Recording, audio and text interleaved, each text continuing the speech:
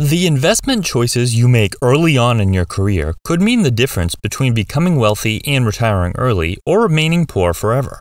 Making careful investments when you're young has the potential to make you incredibly wealthy over the course of your career.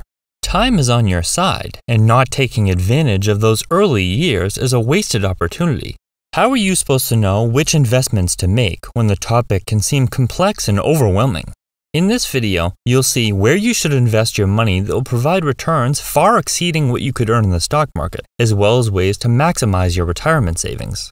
Stick around, because this video could be all you need to retire extremely wealthy at a young age. My name is Chris, and I help teach people about money, personal finance, and investing. If you're interested in improving your financial future, make sure to subscribe to the channel and hit the like button if this video is helpful. First and foremost, you need to find a means of earning money that will help you reach further investment goals. Investing in a career should be the priority of any individual that hasn't already done so.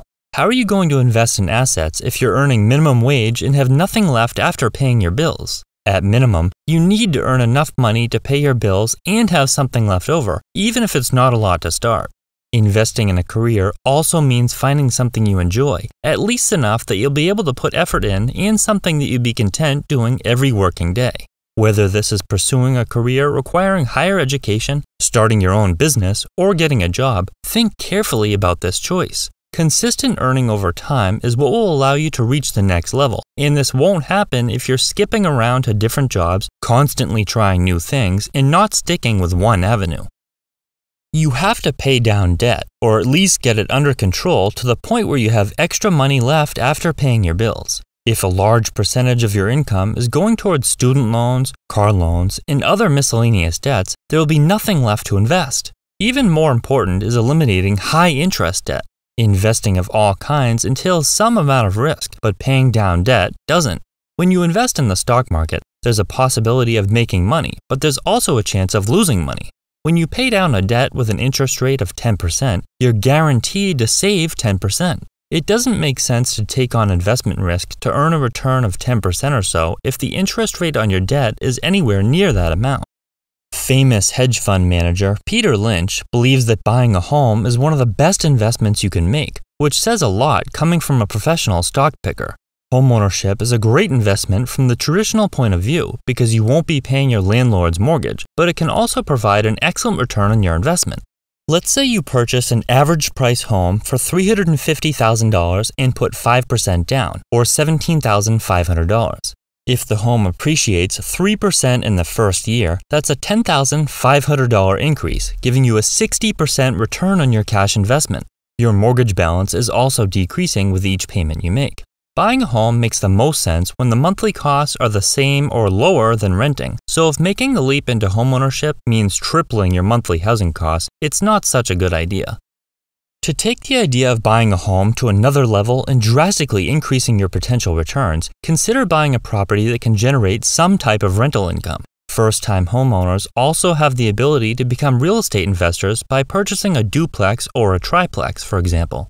The rental income could cover all of the expenses associated with the home, including the mortgage, and by utilizing a first-time homebuyer program, only a small down payment is needed. This is an excellent move for anyone willing to take on the responsibility of becoming a landlord, because you not only receive a fantastic return on your down payment, your housing costs will also be covered.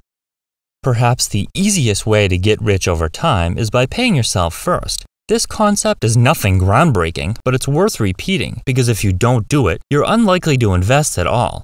Every single week, month, or whenever you get paid, designate a percentage off the top for investing. Do this before paying bills, going shopping, or going out. You could live a better lifestyle, buy nicer clothes, drive a better car, and take more frequent trips, but that money saved will grow to incredible amounts over a couple of decades. Just a little bit of money set aside today could mean hundreds of thousands or millions of dollars by the time you reach retirement age. Investing 10% of your income is a great starting point, and you can increase this percentage as you become better at earning and saving money. You have several high-quality options with the money that you pay yourself. If you have a 401k match from your employer, this is an opportunity to get extra money that you otherwise wouldn't. Matching contributions to a 401k is another guaranteed return on your investment. A Roth IRA is another choice that you shouldn't ignore because the money you withdraw from a Roth account during retirement isn't subject to any income tax. Contributing to a traditional IRA is a great option for reducing your taxable income. With this account, you receive a tax break during the year in which you contribute, but the money you withdraw during retirement is taxed at ordinary income tax rates. A taxable brokerage account provides more flexibility than retirement accounts, but that flexibility means you'll be forfeiting tax breaks. Depending on your income and other factors, the tax savings will vary, but the main advantage of a taxable account is that you can withdraw the money at any time without penalty, just tax. When you make a contribution to one of these accounts, you have to choose where the money gets invested so the cash doesn't sit idle, losing value to inflation. A common mistake is thinking that the money you contribute is automatically invested, but the 401k and IRA are just types of accounts, not investments. You wouldn't want to put money into these accounts for 30 years only to realize it was never invested and is practically worthless. It's up to you to choose where the money within the account is invested. With a 401k, your employer will have a list of choices from which you can choose, such as an S&P 500 index fund. With an IRA, you have a much larger selection of investments, which is a huge advantage to these accounts. You can basically choose any stock or fund. It's hard to go wrong with a low-cost S&P 500 fund because it provides immediate diversification combined with growth and stability. For those with a higher risk tolerance, a more aggressive growth fund, such as an S&P 500 growth fund, is a desirable option providing a balance of risk and potential return. Investing in an aggressive growth fund like Vanguard's VUG means more of your money will be invested into fast-growing companies like Amazon, Apple, and Home Depot. A fund like this will be more volatile, meaning it will provide higher returns when the overall market trends upwards, but the returns will be worse than average when the overall market trends downwards. Over a very long period of time, an aggressive growth fund will, in theory, provide better returns, which is ideal for those with a long time horizon. Just a 2% difference in your annual rate of return will make a big difference over time. However, you need to be prepared to stomach the volatility, and you should understand the trade-off of risk and reward. Investors love individual stocks because they provide incredible potential. It's possible for a single stock to double or triple in a somewhat short amount of time, but the same happening with a fund holding hundreds of different stocks is highly unlikely. There's nothing wrong with buying single stocks as long as you restrict them to a small percentage of your portfolio. Experts recommend not putting any more than 10 to 20% of your portfolio into single stocks. To limit your chances of losing money, stick to large, stable, blue-chip companies. These are stocks like Walmart, Apple, Procter & Gamble, and Coca-Cola. They've been around for a long time, and the chances of them going bankrupt overnight are very small. Invest in companies of which you thoroughly understand their business model, meaning you know how they stack up to their competition and exactly how they earn money.